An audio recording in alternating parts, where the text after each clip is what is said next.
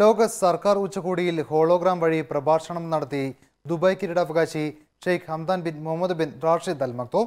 നൂതന സാങ്കേതികതകൾ ഉൾക്കൊള്ളാതെ ലോകത്തിന് മറ്റ് മാർഗങ്ങളില്ല എന്ന പ്രഖ്യാപനം കൂടിയായി മാറി പ്രഭാഷണം. നാലാം വ്യാവസായിക വിപ്ലവവും ഡിജിറ്റൽ സാങ്കേതികതയുടെ അനിവാര്യതയും ചർച്ച ചെയ്യുന്ന ലോക ഗവൺമെന്റ് ഉച്ചകോടിയിൽ ഇതാദ്യമായി ഹോളോഗ്രാം വഴി പ്രഭാഷണം നടത്തിയിരിക്കുകയാണ് ദുബായ് കിരീടാവകാശി Sheikh Hamdan bin Muhammad bin Rashid Al Maktoum. 30 മിനിറ്റോളം നീണ്ട ദുബായ് കിരീടാവകാശിയുടെ പ്രഭാഷണം കയ്യടിയോടെയാണ് ഉച്ചകോടിയുടെ സദസ്സ് സ്വീകരിച്ചത്. ഭാവിയിൽ ആധുനിക നഗരങ്ങളുടെ രൂപവൽക്കരണത്തിന് ആവശ്യമായ പ്രധാന മാറ്റങ്ങളെക്കുറിച്ചാണ് ഷെയ്ഖ് ഹംദാൻ ഉച്ചകോടിയിൽ സംസാരിച്ചത്. ഗതാഗതം, സാങ്കേതികത, ഊർജം, ഭക്ഷ്യോൽപാദനം, നിയമനിർമ്മാണം എന്നിവയാണിത്. 10 വർഷം മുൻപിലേക്കാണ് നമ്മൾ ചിന്തിക്കേണ്ടത്.